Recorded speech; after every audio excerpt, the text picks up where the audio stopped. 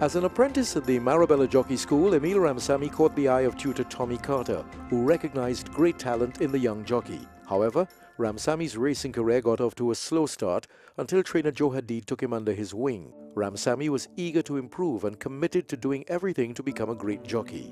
He was a glutton for work, and he worked hard, and he came to work early every morning, and he was the last to leave, and he would make sure he worked all the horses that he was riding. It wasn't long before Emile Ramsammy's strong work ethic began to pay off in spades. Within a year of joining Hadid, he was champion jockey. He went on to win upwards of 500 races, including 3 Coxburg Gold Cups, before emigrating to Canada in the early 1990s. In Canada, Emile won prestigious graded races, including the Queen's Plate. He was a 2-time recipient of the Sovereign Award, Canada's highest award for champion jockey. Emile Ramsammy is considered one of the Caribbean's greatest jockeys.